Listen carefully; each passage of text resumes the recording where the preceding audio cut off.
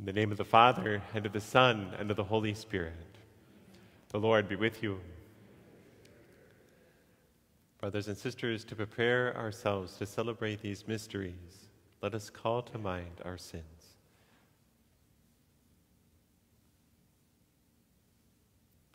I confess to Almighty God and to you, my brothers and sisters, that I have greatly sinned in my thoughts and in my words, in what I have done and in what I have failed to do, through my fault, through my most grievous fault.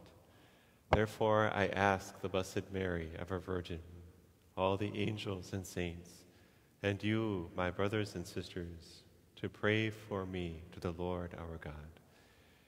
May Almighty God have mercy on us, forgive us our sins, and bring us to everlasting life. Lord, have mercy. Christ, have mercy. Lord, have mercy. Let us pray.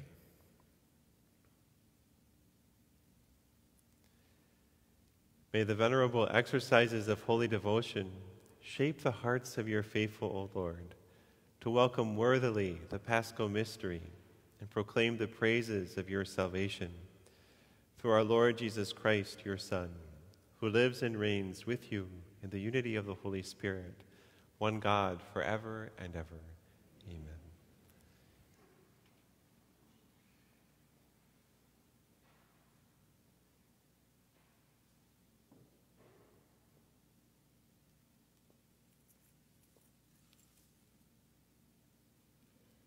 A reading from the book of the prophet Ezekiel. The angel brought me, Ezekiel, back to the entrance of the temple of the Lord, and I saw water flowing out from beneath the threshold of the temple toward the east, for the facade of the temple was toward the east. The water flowed down from the right side of the temple south of the altar. He led me outside by the north gate and around to the outer gate facing the east, where I saw water trickling from the right side. Then, when he had walked off to the east with a measuring cord in his hand, he measured off 1,000 cubits and had me wade through the water, which was ankle deep. He measured off another 1,000 and once more had me wade through the water, which was now knee deep. Again he measured off 1,000 and had me wade. The water was up to my waist. Once more he measured off 1,000, but there was now a river through which I could not wade, for the water had risen so high it had become a river that could not be crossed except by swimming. He asked me, "Have you seen this, Son of Man?" Then he brought me to the bank of the river where he had me sit. Along the bank of the river I saw very many trees on both sides. He said to me, "This water flows into the eastern district down upon the Arabah and empties into the sea, the salt waters which it makes fresh. Wherever the river flows, every sort of living creature that can multiply shall live, and there shall be abundant fish. For wherever this water comes, the sea shall be made fresh. Along both banks of the river, fruit trees of every kind shall grow. Their leaves shall not fade, nor their fruit fail. Every month they shall bear fruit, for they shall be watered by the flow from the sanctuary. Their fruit shall serve for food, and their leaves for medicine." The word of the Lord. Thanks be to God. The Lord of hosts is with us. Our stronghold is the God of Jacob. The Lord of hosts is with us. Our stronghold is the God of Jacob. God is our refuge and our strength, an ever-present help in distress. Therefore we fear not, though the earth be shaken and mountains plunge into the depths of the sea. The Lord of hosts is with us. Our stronghold is the God of Jacob. There is a stream whose runlets gladden the city of God, the holy dwelling of the Most High. God is in its midst. It shall not be disturbed. God will help it at the break of dawn. The Lord of hosts is with us. Our stronghold is the God of Jacob. The Lord of hosts is with us. Our stronghold is the God of Jacob. Come, behold the deeds of the Lord, the astounding things he has wrought on earth. The Lord of hosts is with us. Our stronghold is the God of Jacob. Glory and praise to you, Lord Jesus Christ. Glory and praise to you, Lord Jesus Christ. A clean heart create for me, O God. Give me back the joy of your salvation. Glory and praise to you, Lord Jesus Christ.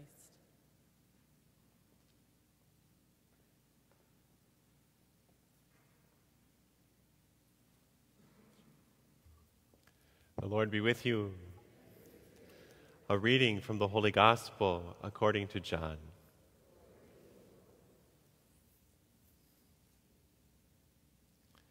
There was a feast of the Jews, and Jesus went up to Jerusalem. Now there is in Jerusalem at the sheep gate a pool called in Hebrew Bethesda, with 5 porticos. In these lay a large number of ill, blind, lame, and crippled. One was there who had been ill for 38 years. When Jesus saw him lying there and knew that he had been ill for a long time, he said to him, "Do you want to be well?" The sick man answered him, "Sir, I have no one to put me into the pool when the water is stirred up. While I am on my way, someone else gets down there before me." Jesus said to him, "Rise, take up your mat and walk." Immediately the man became well, took up his mat and walked. Now that day was a Sabbath.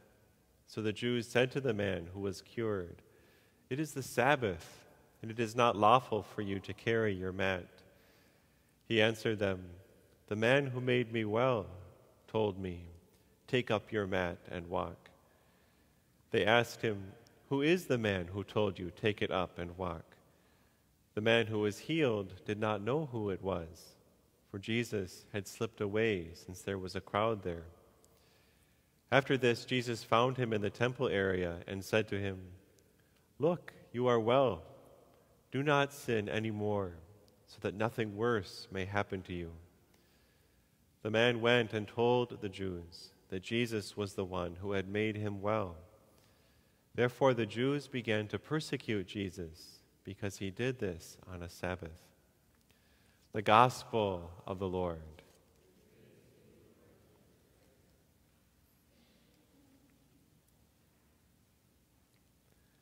This beautiful image of Jesus, this beautiful story of Jesus healing this man who had been ill for a long time, 38 years.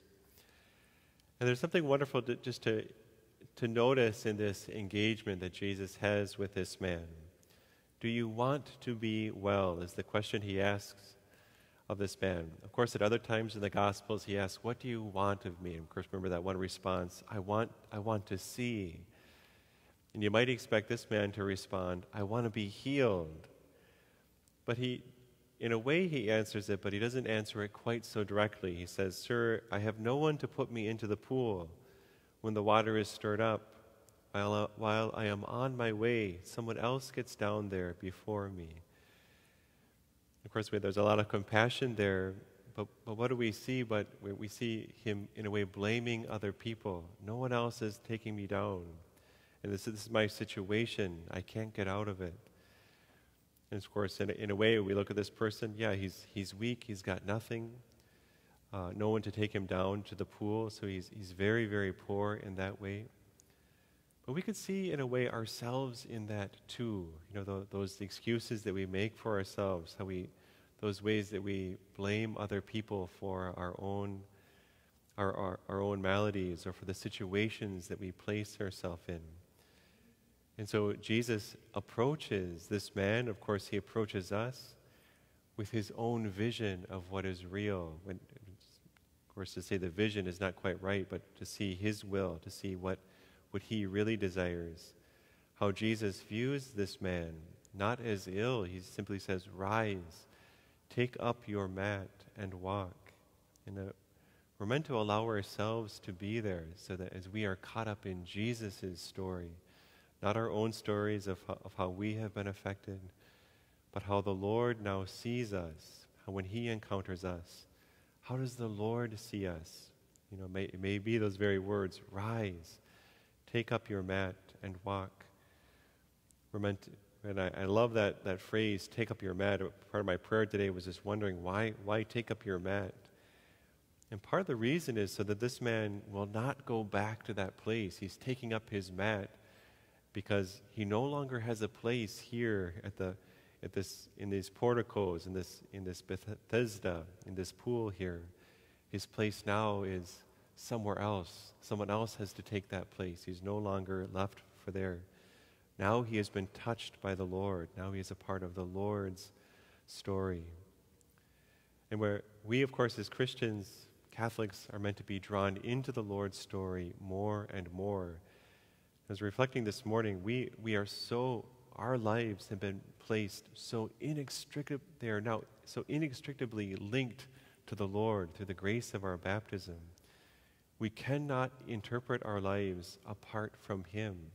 So any of those other ways, those other thoughts that come in, those self-denigrating thoughts, or those thoughts of tell us of how victims we are, or whatever it is that comes into our life, we have been touched by the Lord. Our lives only make sense.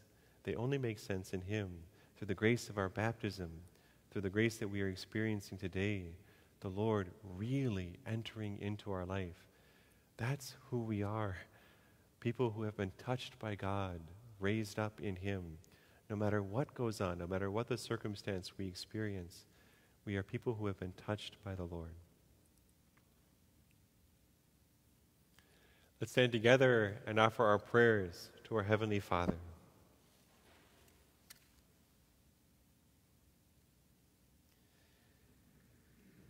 We pray for our Holy Father, Pope Francis. May God continue to bless him with strength and courage for his worldwide shepherding of souls. We pray to the Lord. For all of those responsible for public policy, may God guide them.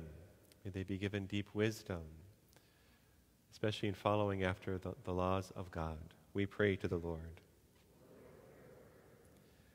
For those suffering from illness of any kind, may the healing and peace of Christ come upon them and give them strength. We pray to the Lord. We pray for all of us gathered here, that we may have the grace of our own baptism renewed for us throughout the season and then finally at Easter. We pray to the Lord. For all of those who have died, especially for Donald Dean Chinander, for whom this Mass is being offered, may they soon experience the joy of eternal life with God. We pray to the Lord. God of all compassion, we come to you with complete trust. Please hear our prayers, we ask, through Christ our Lord. Amen.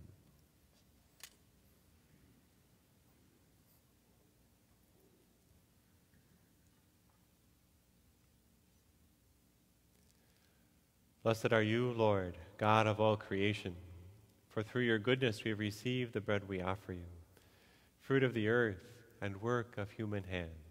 It will become for us the bread of life.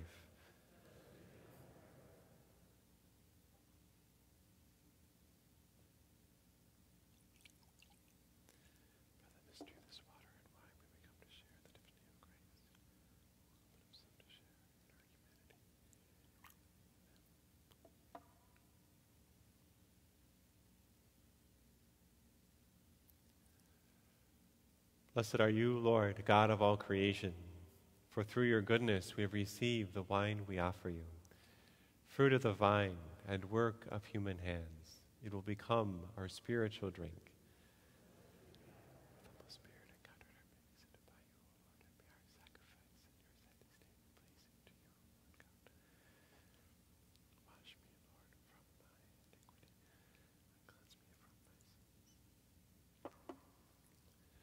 Pray, brothers and sisters, that my sacrifice and yours may be acceptable to God, the Almighty Father.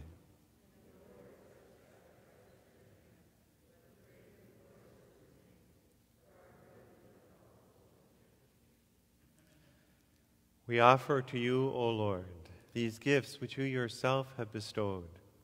May they attest to your care as Creator, for this our mortal life, and effect in us the healing that brings us immortality. Through Christ our Lord. Amen.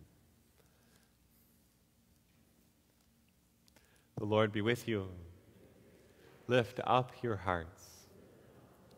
Let us give thanks to the Lord our God. It is truly right and just, our duty and our salvation, always and everywhere to give you thanks, Lord, Holy Father, Almighty and eternal God. For you have given your children a sacred time for the renewing and purifying of their hearts, that freed from disordered affections, they may so deal with the things of this passing world as to hold rather to the things that eternally endure. And so with all the angels and saints, we praise you, as without end we acclaim. Holy, holy, holy Lord, God of hosts, heaven and earth are full of your glory. Hosanna in the highest. Blessed is he who comes in the name of the Lord. Hosanna in the highest.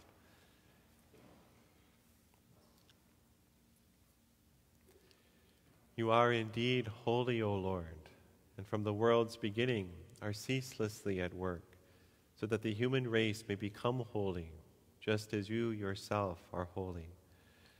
Look, we pray, upon your people's offerings, and pour out on them the power of your Spirit, that they may become the body and blood of your beloved Son, Jesus Christ, in whom we too are your sons and daughters.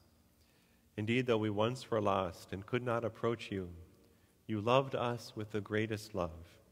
For your Son, who alone is just, handed himself over to death, and did not disdain to be nailed for our sake to the wood of the cross. But before his arms were outstretched between heaven and earth to become the lasting sign of your covenant, he desired to celebrate the Passover with his disciples.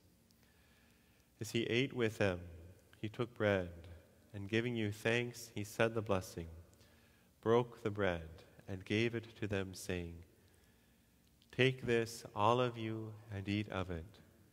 For this is my body, which will be given up for you."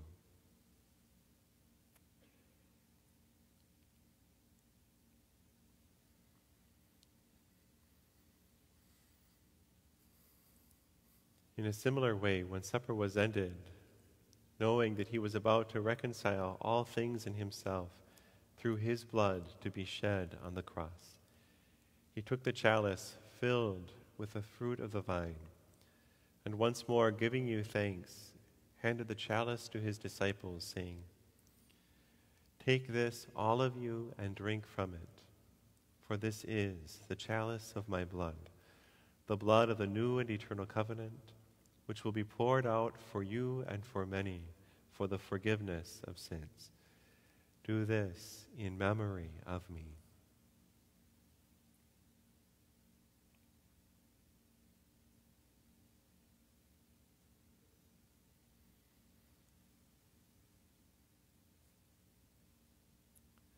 The mystery of faith. We proclaim your death, O Lord, and profess your resurrection until you come again.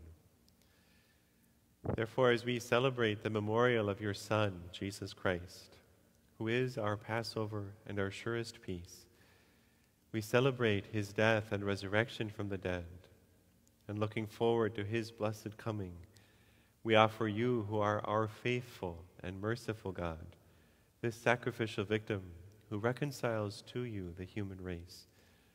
Look kindly, most compassionate Father, on those you unite to yourself by the sacrifice of your Son, and grant that by the power of the Holy Spirit, as they partake of this one bread and one chalice, they may be gathered into one body in Christ, who heals every division. Be pleased to keep us always in communion of mind and heart, together with Francis our Pope and Bernard our Bishop.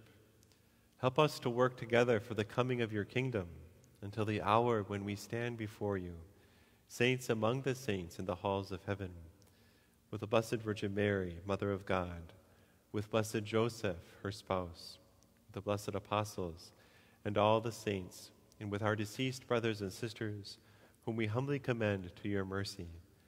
Then, freed at last from the wound of corruption and made fully into a new creation, we shall sing to you with gladness the thanksgiving of Christ, who lives for all eternity.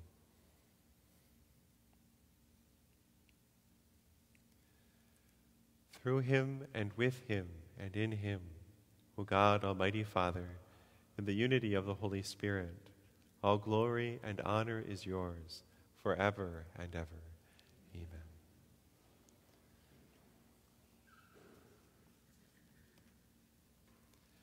At the Savior's command, informed by divine teaching, we dare to say, Our Father, who art in heaven, hallowed be thy name. Thy kingdom come, thy will be done, on earth as it is in heaven.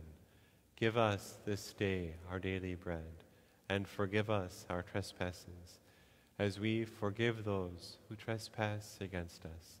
And lead us not into temptation, but deliver us from evil. Deliver us, Lord, we pray, from every evil. Graciously grant peace in our days, that by the help of your mercy we may be always free from sin and safe from all distress, as we await the blessed hope and the coming of our Savior, Jesus Christ.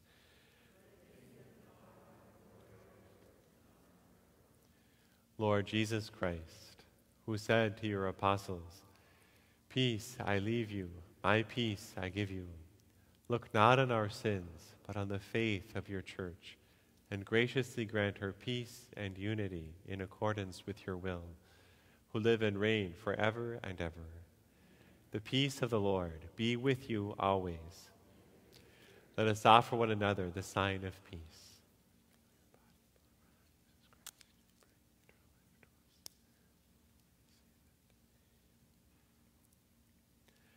Lamb of God, you take away the sins of the world. Have mercy on us. Lamb of God, you take away the sins of the world. Have mercy on us. Lamb of God, you take away the sins of the world. Grant us peace.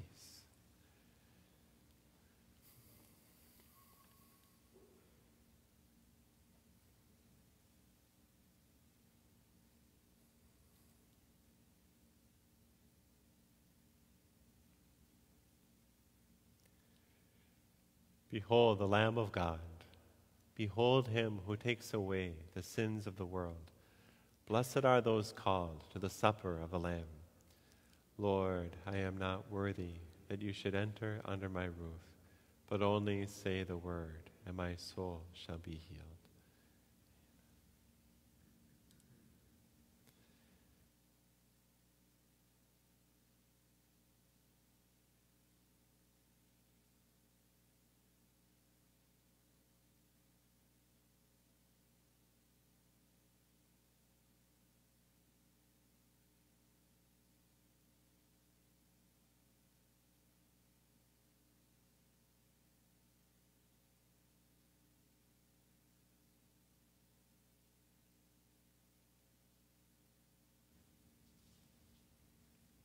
We'll pray our spiritual communion prayer.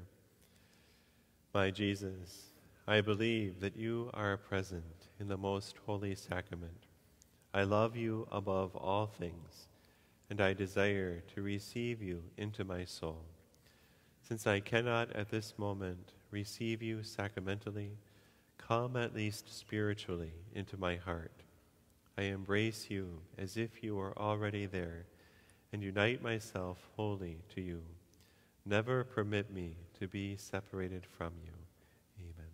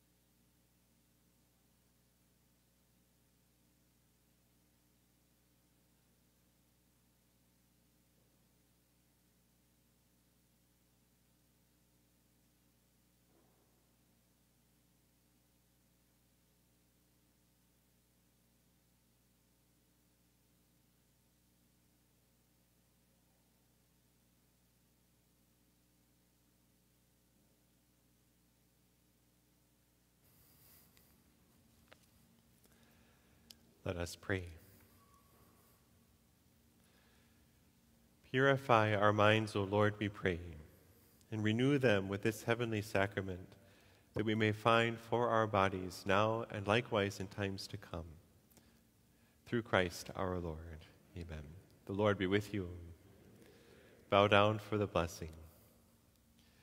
Grant, O merciful God, that your people may remain always devoted to you and may constantly receive from your kindness whatever is for their good. Through Christ our Lord. Amen. May Almighty God bless you, the Father and the Son and the Holy Spirit. Go in peace.